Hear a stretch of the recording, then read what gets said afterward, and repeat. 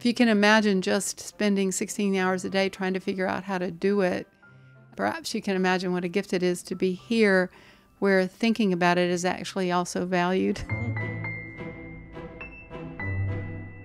I'm thrilled to be here because BakerRipley is famous for delivery, and I've spent decades doing. So now you're in a new country, you're in a new city.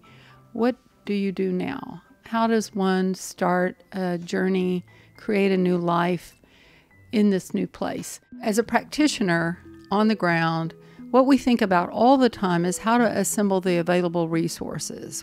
What is going to be provided that could be arranged to support people on this journey? When it comes to students, there are a lot of students at Brown that have sought me out that have some passion themselves for some form of social entrepreneurship. They're a part of what I call the Out to Change the World tribe.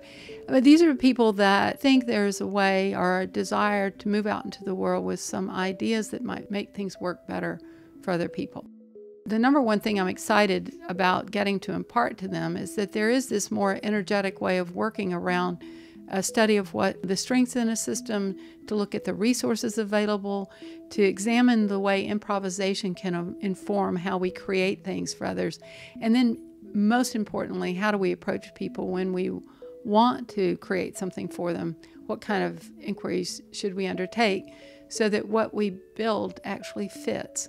So that's the exciting part of what I have to share. And what I'm gaining here is I really want it to be a journey of discovery for these very bright and talented people who are going to develop policy, who are going to craft the way we act in the public sector in terms of directing resources.